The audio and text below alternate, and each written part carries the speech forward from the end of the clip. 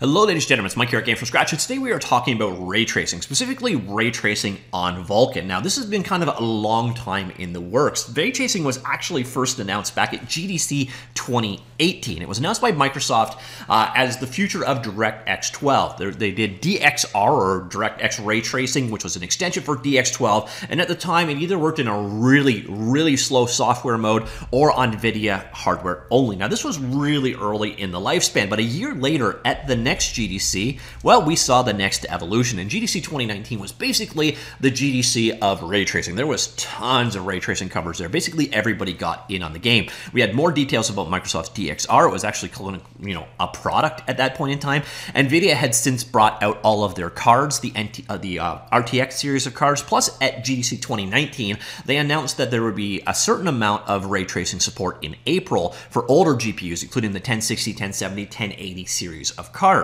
On top of that, Unity and Unreal Engine both shipped with ray tracing support, specifically DX12 support, and Crytek even got in on the game with a completely DXR-less implementation of ray tracing, which, to be honest, still hasn't been released. So come on, Crytek, get on that. So anyways, up until now, it's been an NVIDIA RTX only sort of thing. Well, it kind of changed at GDC 2020. That's when Khronos Group announced the Vulkan ray tracing initial specification or initial support. And this was kind of an early on, kind of a concept. They gave it out there, did some beta drivers, got it into developers' hands, and started getting feedback on it.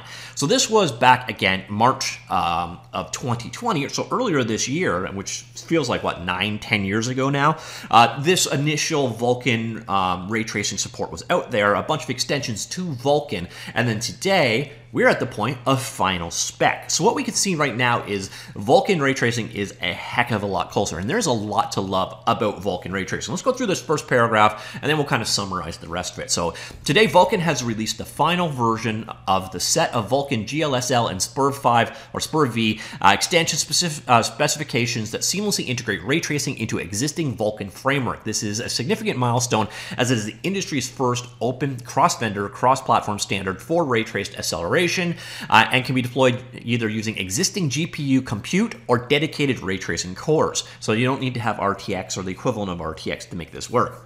Vulkan ray tracing will be familiar to anyone who has used DirectX ray tracing, or DXR, in DirectX 12. Also introduces advanced functionality such as the ability to load balance ray tracing setup operations onto the host CPU. Also, although ray tracing will be deployed on desktop systems, this is actually kind of cool. These Vulkan extensions have been designed to enable and encourage ray tracing to also be deployed on mobile. So hey, by the end of 2021, we may be having ray traced games on our phone, which is actually kind of insane. Now, as I mentioned earlier on, this was first announced back in March 2020. They got a bunch of feedback from, the world, game engine manufacturers, video card manufacturers, and so on, and shaped the API. Now, this is actually very similar to the March API. There were some changes. So you can see here the spec. It's basically ray tracing on Vulkan is implemented as a set of about 10 extensions. And where they really had to change, and break it down right here. Oh, did I already miss it? I missed it, I think. Yeah, so here's the changes that really came of the spec. The VK KHR ray tracing extension was split into 3 extensions: the acceleration structure, the ray tracing pipeline, and the ray query. Now, I'm not going to go into the hands-on details of what is in the spec. First off, the majority of people using the spec are going to be the low-level programmers, people writing their own renderers. So specifically, we might see, Unity, Unreal Engine, Crytek, Lumberyard, hopefully Godot. Godot is moving to Vulkan as their back-end renderer for Godot 4. So now potentially we could start seeing some ray tracing in Godot 4's release as well. That'd be nice to see. So that is kind of the intended audience for it. Now, one thing to keep in mind, there is no Apple support here, and that's not the Khronos Group's fault. That's on Apple, and you know what? I don't care anymore. So you don't want to play with industry standards. You don't get the benefits when industry standards get better. Screw you, Apple. All right, back to the topic at hand. So here we got a lot of technical details on how it is broken down. So if you want to get into the bits and bytes, I will, of course, have this article linked down below. But now what we're going to look at is some of the resources out there. So alongside of this release, we've also got new drivers for both NVIDIA and AMD devices. In the NVIDIA world, these new drivers, which, by the way, are beta drivers. So if if you're using your machine to game, you might kill your frames per second on certain games you're playing out there, or you might have stability issues or whatever. Keep in mind, these are very much developer beta drivers. These are not meant for production use. And truth of the matter is, unless you are specifically trying to enable ray tracing, there's probably no benefits to installing these. It's not going to make your games better. It's not going to add ray tracing to existing games, nothing like that. But if you are interested in checking it out, I will have this link to this page in the linked article down below. What you want to do is scroll down and grab the Vulkan beta drivers. Now, in terms of what is supported, it's pretty much every video card made in the last 4 years or so. So you see here, the 2080, the 2070s, 1650, the MX series of cards, the Quattro series of cards, and then we get down even into the old Pascal architecture, the 1080, 1070, 1060, so on. So these drivers support just about everything out there. So these are the ones you need if you want to actually check out, start coding your own extensions. Now, again, I have to warn you, if you want to start writing code in Vulkan, expect some time. There's a lot of setup code involved in Vulkan development. You're probably looking at about 1,000 lines of code to get a triangle up on screen. Now, the cool thing is a lot of that is setup. So getting a ray trace triangle up on screen might only be 1,400 lines of code. But just do know, this isn't like OpenGL where you could write 50 lines of code and having a spinning cube up on screen. It's just not the way that Vulkan works. This is mostly going to be, again, for people writing renderers for their own engines. So just be aware that most of us are going to get advantage of this as a trickle-down effect. Now, we've also got AMD updated. Now, I've got to admit, I've read this like 10 times now. And first off, I'm not an AMD guy. I got to warn you that right up front, so I don't know their hardware that well. But this is the driver that supports this. So this is the Radeon Software Adrenalin 2020 Edition 20.11.2 VRT beta drivers. Now, what they say here is this adds support for the 6800 series of cards and Vulkan support. Now, I don't know if that is mutually exclusive, so I don't think so. I think all what they're saying here is that this driver adds support for this series of cards and Vulkan. So I don't think Vulkan is limited to the 6800 series of cards, but I'm not 100% certain on how to read this.